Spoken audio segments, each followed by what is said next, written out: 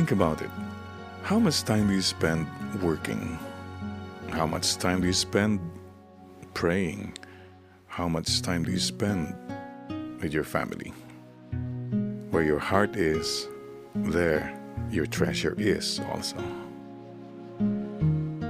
There's a story about a guy who looked so sad on his birthday, and his friend told him, "Oh, why are you so sad?" Well, it's my birthday, but it's my brother. Sabi niya, "What happened?"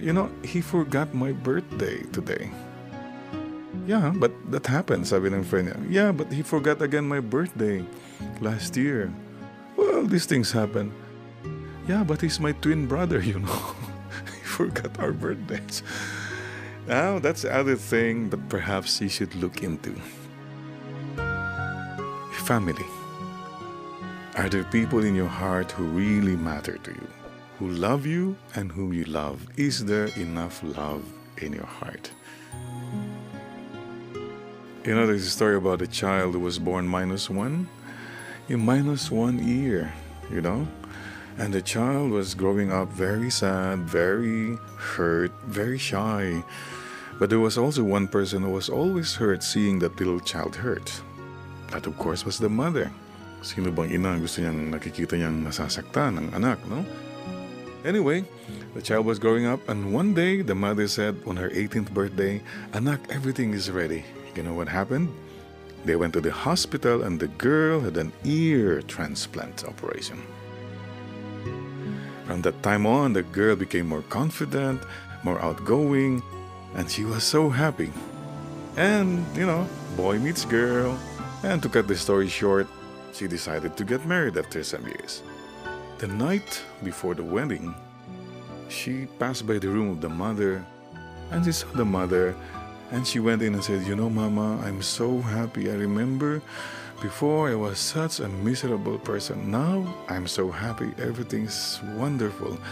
And in her joy, she embraced and held tight her mom.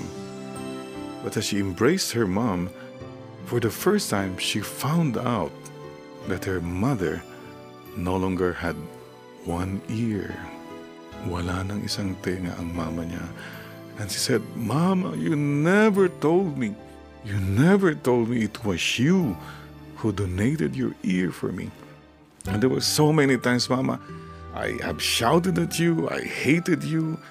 I've made you so unhappy, and I've never realized how much you have loved me, how much you have sacrificed for me. I'm so sorry, Mama. I'm really so sorry."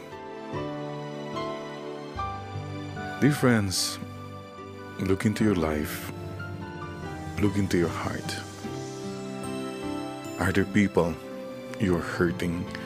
Are there people you're neglecting?